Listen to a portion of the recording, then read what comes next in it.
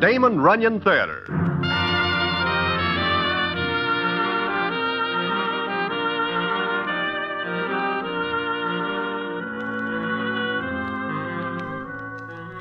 Once again, the Damon Runyon Theater brings you another story by the master storyteller, Damon Runyon.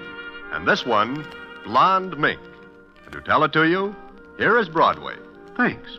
Well, one night I am sitting in Mindy's enjoying a late snack after a hard day of trying to make some bobs, when who sits down beside me but Julie the Stalker. He looks at me for a minute, then says... Broadway, I see Slats slaving today. You what? I see Slats today. Julie, you are crazy. That is something you cannot do. Nevertheless, I do. Well, see you later. And with that, Julie gets up and walks away. He leaves me with a dill pickle stuck in my throat.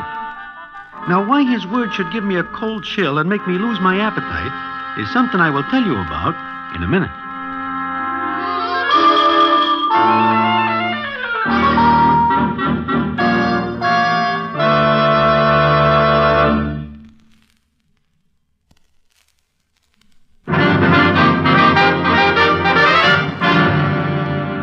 And now, back to the Damon Runyon Theater and the famous story, Blonde Mink.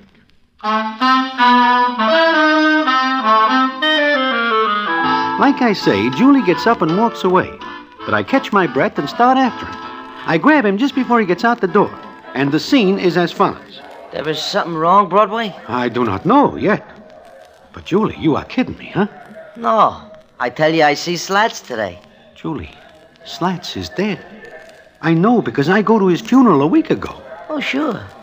I know he is dead. But you see him today. Look, today I go to the cemetery, maybe to put a few posies in his grave, you know? And there is nobody around, only me.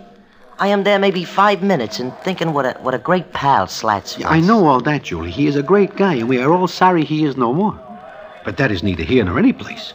What I want to know is... Like I say, I am there maybe 5 minutes when I hear him talk to me. Slats? Yeah, sure. Who else knows me in the cemetery? Go on. Talk some more. So he says hello, I say hello, and we talk. What about? Oh, about this and that, but mostly how cold he is. Julie, you are making me almost believe this. Why not? It is true. Well, I leave the cemetery, and I am not able to think of anything else but poor Slats. I can understand this. Broadway, I love that guy like he is my brother. He is the only citizen who ever gives me a break when I am down and out. Yeah, I know, but The time I get knocked out in a ring by the tiger, remember? I'm in the hospital. Sure, but... Slats pays all the bills and then lets me live in his big apartment. I love the guy. Julie... I am practically a stranger to him then, but he does it because he wants to help me. Broadway, I love that guy. You talk like he is still alive. Oh, no. He is dead. But he is very cold. Well, I gotta go now. I got a lot of thinking to do.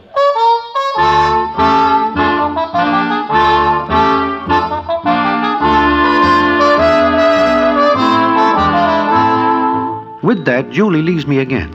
And this time I stay put, because it being night and more than somewhat dark, I have no wish to listen to more of that talk.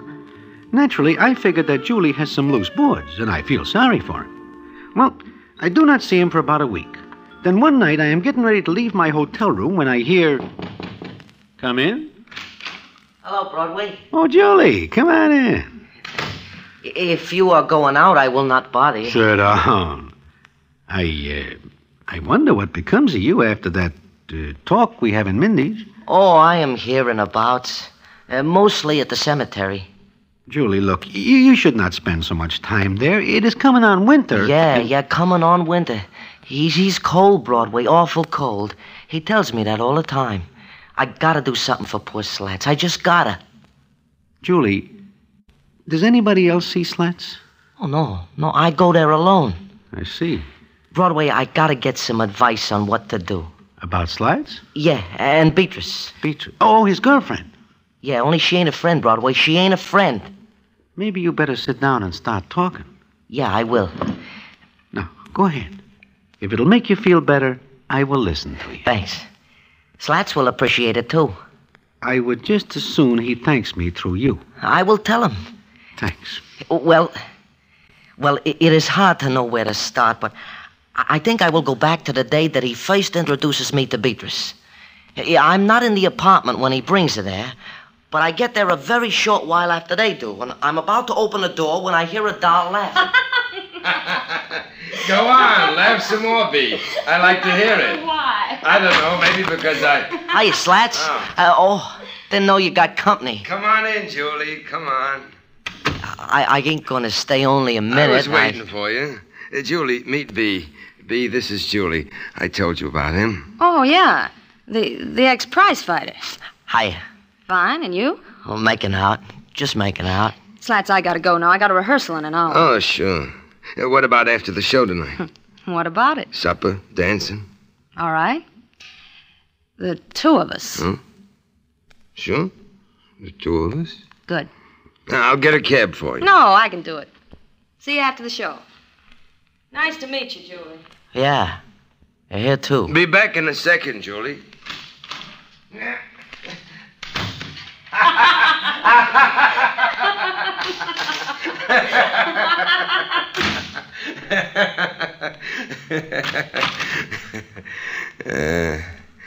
Some doll, huh, Julie? Oh, yeah, look her. Quite a good-looking Judy. You like her? Sure. You're a liar. Yeah. Maybe this one's different, Julie. Yeah, could be. Sooner or later, you gotta hit a winner. I got a hunch this is it. Sure. Oh, by the way, you win 10 grand on the day. I can pick 'em, huh? You're awful good at picking horses. Just horses, huh? Sure? No, I'm used to it. Sure. Okay, let's get to work and handicap a few GGs for tomorrow. Well, that is the way it starts, Broadway. You know something about it? Not much. All I know is that this Bee is a very fancy doll. And very expensive. Yeah, she is. And I guess you remember that Slats and Bee make it a very close twosome. Sure. Yeah, it goes on for maybe 6-8 months. He's a good guy, Broadway. There ain't anything he does not do for her. I remember. In fact, there are several dolls around the stem here who give their ever-loving husbands a bad time when they point out how good Slats is to Bee. Yeah, but he is good to everybody. What about the rest of the story? Oh, sure. Yeah, I almost forgot. Let's see. I'm telling you that I meet Bee that night, and for 6-8 months there is nothing too good for her or too expensive. Well, it's one night, maybe about 2-3 in the morning. I'm in my room when I hear Bee and Slats come in. You see, they often come to the apartment after the show she is in, and I make scrambled eggs and bacon for them. But this night, well, I'm in bed with a cold. They come in, and I don't want to listen, but I can't help it. Oh, now be reasonable, honey. I told you why I can't do it. Sure, you told me why, sure. Come on, laugh for me. What at? Is there anything funny? Mad? Let me alone. Ah, Bee. Bee. You're even prettier when you're sore. Slats, honey, please. Please get it for me. I can't be. I really can't. Please, pretty, please. It's the one thing I really want, real bad. Well, you got 5 fur coats already. What's the difference if you don't get one more? But this is different. It's a blonde mink. Blonde, brunette, redhead. What's the difference? It's the only one I've seen like it. Oh, would the eyes pop out if I walked in with that coat on some night. Think of it, Slats. You and me walking into a nightclub. You'll have to wait to take that walk, honey. Why? You told me how much the coat costs. Only $23,000. That's every cent I got. Oh, Lope.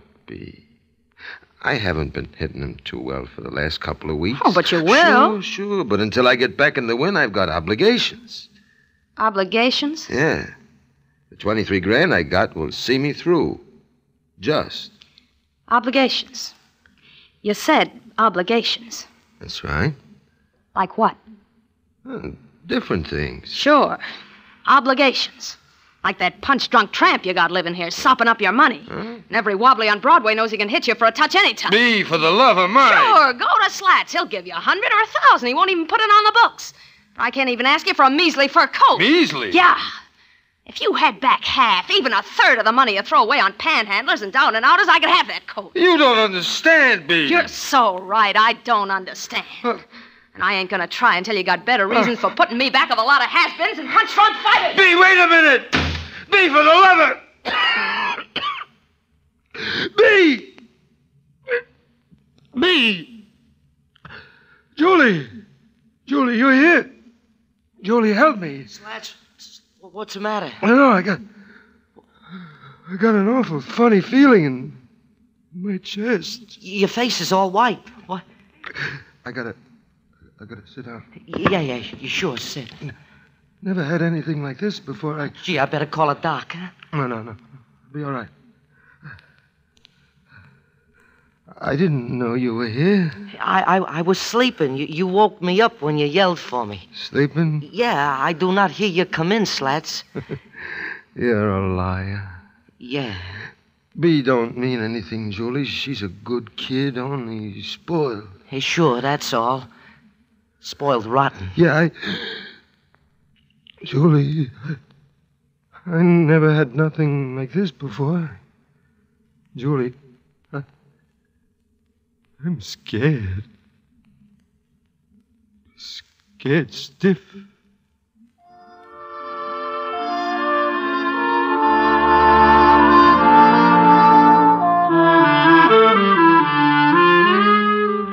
Well, that is the story that Julie tells me, up to that point.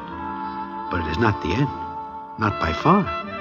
And what happens after, I will tell you about in a minute.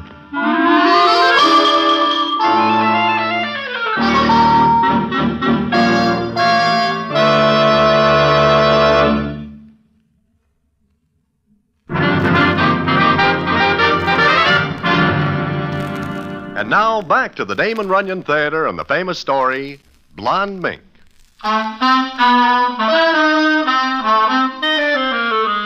Like I say, Julie is telling me about Slats and Bee. I listen to him go on with the story as follows. I get Doc Brennan over real fast. Doc looks at Slats, then he takes me aside and tells me that Slats is about ready for the long ride. I do not believe it. I understand why you do not. There is never anything wrong with Slats. Well, Doc Brennan says it is sudden excitement. Besides, I remember that Slats does a lot of worrying for a couple of weeks. Anyhow, the doc tells me, and when he goes, Slats calls me over to him, and he tells me to get Beatrice there real fast. I call her. She comes in maybe half hour later. She goes into him, but I stand right there outside the door. Oh? I do not do it to listen, but I figure if she gets him excited again, I will kill her. Yeah, I see. What happens then? Like I say, I stand outside the door, and I hear what goes on, and it is like this. I came as soon as I get away, Slats. What happened? The ticker took a nosedive. Won't come back up. You ain't gonna... Yeah. Oh, you're crying. Slats, don't. Please don't. This is something I can't get for you, honey. This is something I can't fix. What'll I do, Slats? What'll I do? I'm going to tell you that. Now listen to me. Get everything I say. All right. There's an envelope under my pillow. Get it out. Raise your head. Yeah. You got it? This? Uh-huh. There's 23 grand in there. Slats. Give Julie $2,000. Julie, give him... Do it. Then go to Berry Brothers over in Brooklyn. Who are they? B. They got a stone made for me. A big fancy one. Only thing I ever bought for myself. I gotta be in style when they come out to... Slats, stop talking like that. Keep the rest of the dough for yourself. It'll come to about 19 grand. 19,000, but... It's a pretty fancy stone. Cost $2 grand. Didn't want to pay for it before because I figured that'd be crooks and what's here. That's all, baby. You'd better go now. Slats, please. Get out of here, Big. Get out fast. Please. I said get out of here now. Yeah, Slats. Hurry it up, B, and don't look around. Julie, you'd better go in there. Yeah, I am. You going? Yeah, I'm going. He tell you anything? No, nothing. Uh-huh. What are you staring at, you tramp? Nothing. Just absolutely nothing. And go on in there. Go on in. And stop staring at me. So long.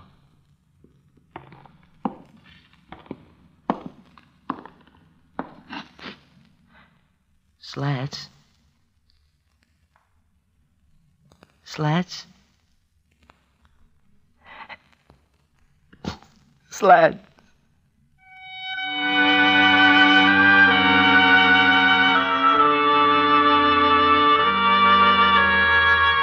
That is the way he dies, Broadway. Yeah, I see. But about the dough he gives B, what do you do about it? I go to see B one day, right after Slats's, well, the day after the funeral. I go to her place. It is a pretty ritzy apartment. At first, she does not want to see me, but I bust in anyway. All right, you're in. Now what do you want? I've got a rehearsal in 20 minutes. I will not take up too much time, B. I know you won't. Go on, make it fast, will you? Sure, I want to know what about the dough. Dough? What dough? 23 grand. You're on a long, big dream, Julie. I hear Slats give it to you. So you can hear through those cauliflowers. All I want is to know what about the dough. There ain't any. You are lying. If you're not out of here in 10 seconds, I'll have you tossed out. I hear Slats tell you to pay for his marker. You're crazy. You took so many punches you don't know. I can also still give him. You wouldn't try it.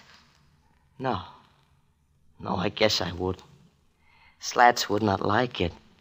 I would never do anything Slats does not like. Get out of here. I am telling you, I do not care for the 2 grand he gives you for me. I do not care for it. All I want is for you to buy that marker for Slats. He is expecting it. You talk like he's alive. I see him. You... It is not funny. Did you tell anybody else you saw Slats? Yeah. Why? Did you tell anybody else about the money? No. Why? Tell everybody. See if they'll listen to you. Tell them you saw Slats and about the money. You think they'll believe you? I am warning you, B. If you do not get that marker for Slats, I'll do something about it. But first I will ask Slats.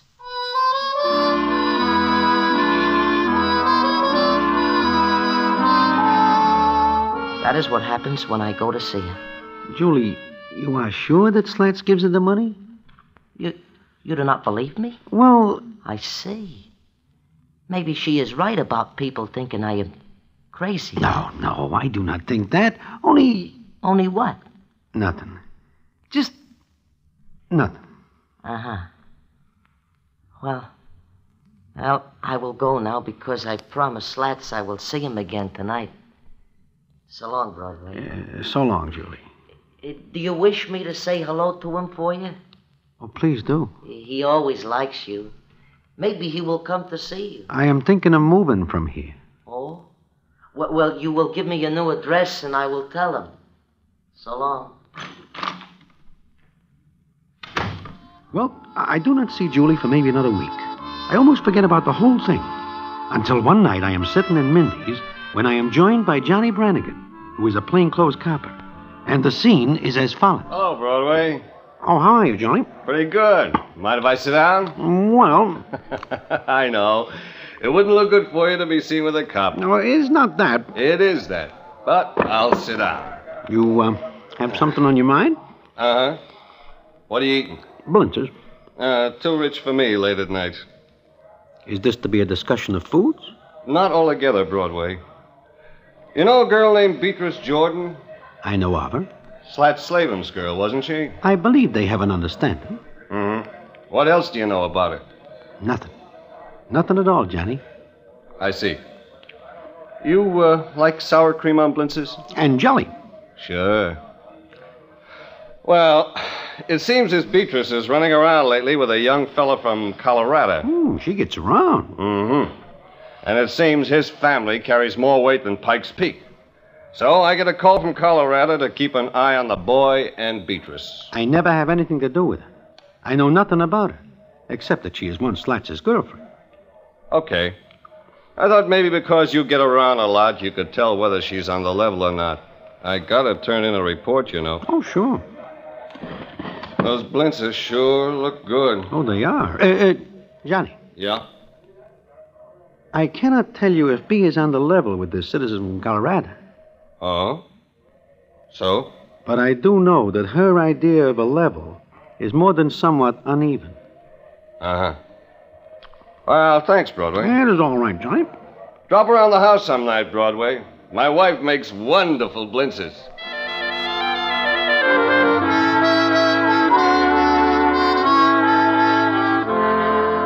Now, all this talk makes me more than somewhat curious. However, it is none of my business, except for Julie. But I do not see him for some time. In fact, it is 2 days later before I even hear anything. Then it is Johnny Brannigan who comes to see me in my hotel room. And the scene is as follows. Broadway, 2 days ago, I asked you for a line on Beatrice Jordan. I remember. I had the feeling then that you could tell me a few things about her that you were holding back. I am not a stoolie, Johnny. Anyhow, I tell you all I know, which adds up to 0. Sure. Broadway, I have worries. Lots of them. What brings him on? Where's Julie? Julie? I do not see him for 2 days. Uh-huh. Broadway, I gotta find him and ask him a few questions. I do not think he will talk, Johnny. I gotta ask him anyway. Know where he is? What if I tell you? I told you. Just a few questions. That all? What else? You look for him where he lives? Uh-huh. Landlady said he didn't come home at all last night. Oh. Now, I know he comes here to see you. So I figured you might know where he is now. At the cemetery. What? He goes there to see Slats. What? That's what he tells me. I see. Well, how'd you like to go along with me? What for? Maybe he'd rather talk to you than to a cop. About what, Johnny? About B. She was killed last night.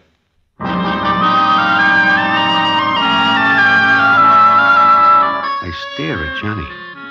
He just looks back at me. There is a big hole that is once my stomach. And I feel like a first-class heel for telling where Julie might be. But I can do nothing. Johnny is very gentle when he insists I go with him, so I do. And what happens when we get to the cemetery, I will not forget if I live long enough to see Harry the horse shake hands with the police commissioner. And I will tell you about it in a minute.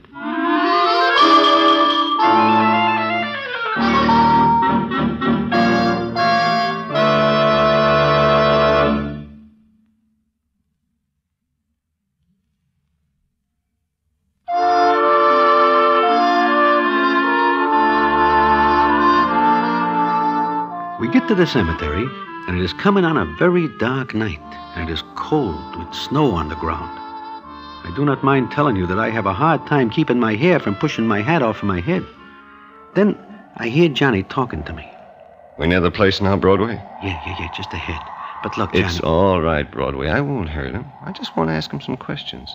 If he's like you say, he'll be all right. I hope so. I hope so.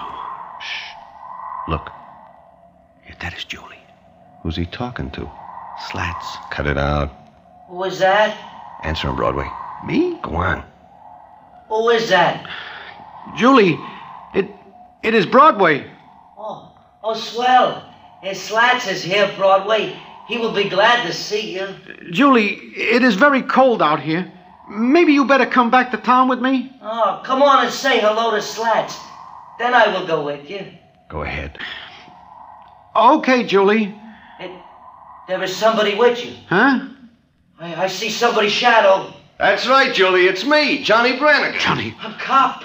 A cop, Broadway. You bring a cop. It's all right, Julie. We're coming over to talk with you. Please do not do that, Johnny. Broadway, ask him please not to. Johnny, do not go over there. I've got to.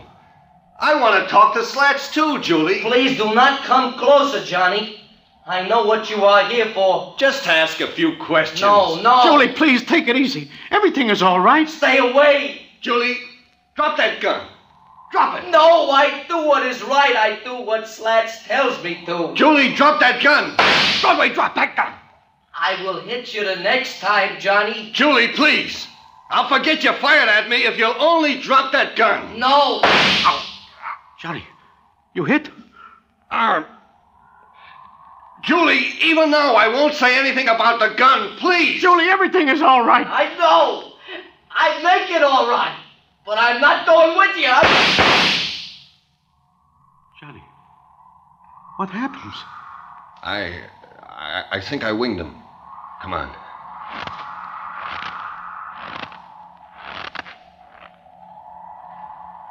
Johnny, you shoot awful good.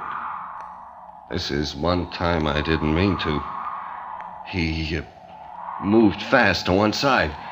Sure. I know, Johnny. I better put in a call and find out.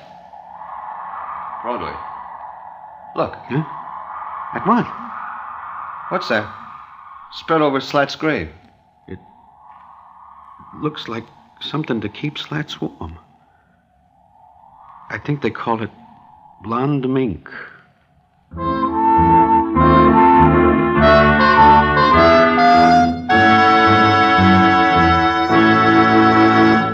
And so ends the famous Damon Runyon story, Blonde Mink. Listen in again next week for the Damon Runyon Theater.